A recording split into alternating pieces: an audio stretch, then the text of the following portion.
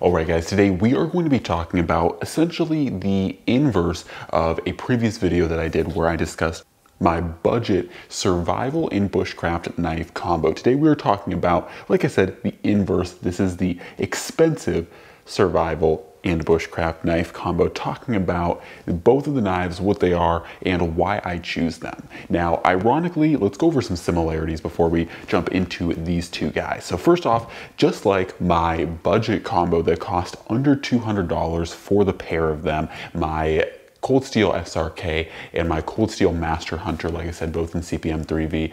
These two are also both in CPM 3V. And these two knives right here, what you're looking at are the Bark River Knives Cub, which is the baby version of the Bark River Knives, discontinued Bark River Knives Grizzly, and the Bark River Knives Bushcrafter, which is the original size. They do make a slightly larger version called the Bushcrafter 2, but I think that between these two knives right here, it is my perfect and probably favorite bushcrafting slash survival knife combo. Now, undoubtedly, I do have some really good, especially survival knives. I do personally love my SRK, love my Chris Reeve Knives Pacific, love my GSO 5.1 as far as a knife goes. Don't love the company, but do actually enjoy the knife. But as far as a combination goes, I think that these two are pretty freaking incredible. Now, I get a lot of smack comments from people who don't know what they're talking about, saying, you know, oh, Bark River Knives is wrought with, you know, build quality issues and stuff. And it's like, I've never experienced that in the dozen Bark River knives I've owned, used, handled, and I've never really had an issue with any of them. And I know for sure that Mike Stewart, if you do ever have an issue, he will absolutely take care of it, because I have seen my fair share of abused and broken Bark River knives, and they have an unconditional warranty. So if you do end up breaking one for whatever reason, you can absolutely get them repaired. However, Bark River knives aside and their awesomeness aside, the Cub I think is a really cool survival knife because of a few reasons. First off, I think that this has a genuinely decent size to it. It has around a 5.5 inch, pushing 6 inch blade length, and this is truly a blade length here. Some people get it kind of confused because when you look at something like this Survive Knives GSO, this is a bigger physical knife, as you guys can see here, but the actual blade length to blade length is, you can see, the Cub is actually a little bit bigger. So this is truthfully a over 5 inch blade length here. Like I said, I want to say like 5.5 inch blade length on this guy, which I find to be pretty good. And honestly, because of its more compact size, once again, you're not dealing with a huge finger choil, you're not dealing with like a huge overall knife, you actually have a fairly compact knife.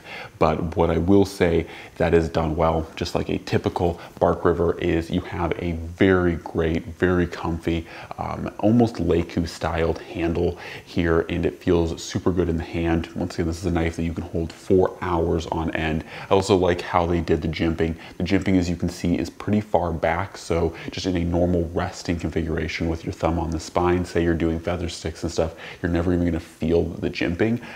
If you do need to lock into that jimping, you can move your thumb back, lock into the jimping there, and you know, still get that traction. So it's still there and it's still effective. Now, as far as other things go, once again, earlier generations, as I was told, do have some fragility at the tip kind of issues. This is of course a later generation, and to me, from everything I can see, I think it's perfectly fine. About the only thing I really don't love about this knife is the kind of aesthetic fuller to it, but once again, it's more of a stylistic choice. It really doesn't affect the strength or the performance of this knife at all. Now, this is 5/32 of an inch thick, CPM 3V, as I had stated earlier, and so I think as far as actual use goes, I love 5/32 because it's that kind of perfect median between being thick enough to really handle a lot of larger, heavy-duty tasks, but also without being too thick that you just have a sharpened pry bar. So you have a nice high convex grind on this guy as well, so it is incredibly slicey and incredibly sharp.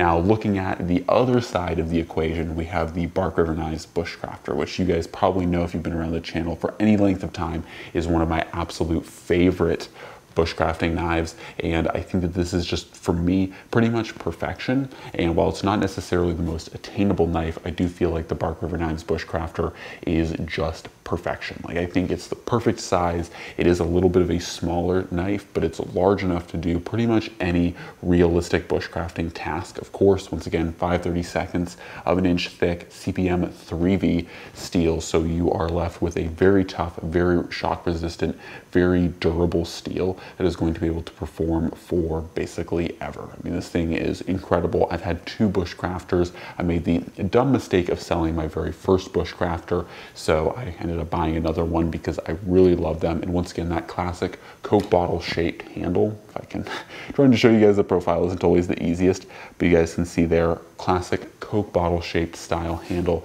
and it just fits the hand like a glove. Feels absolutely comfortable. Of course, this is a rampless, gimpless model.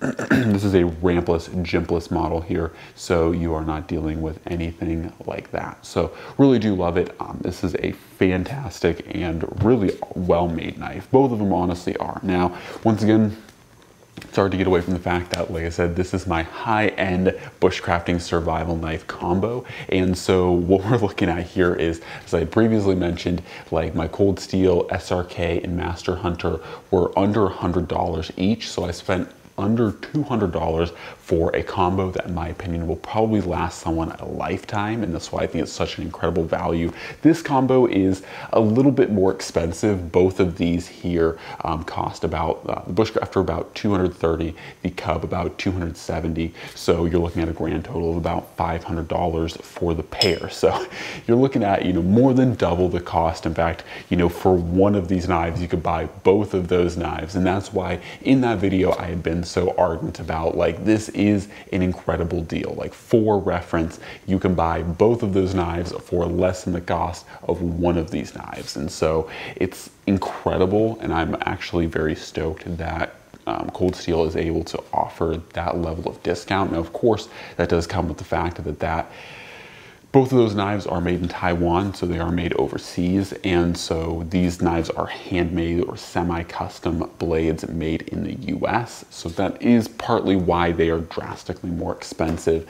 But realistically speaking, once again, I am a knife collector, knife enthusiast, so I get enjoyment out of just using knives. I don't necessarily, you know, always look at, you know, the most economic or most value-driven blades. I try to always bring it out as an offering, so you guys know.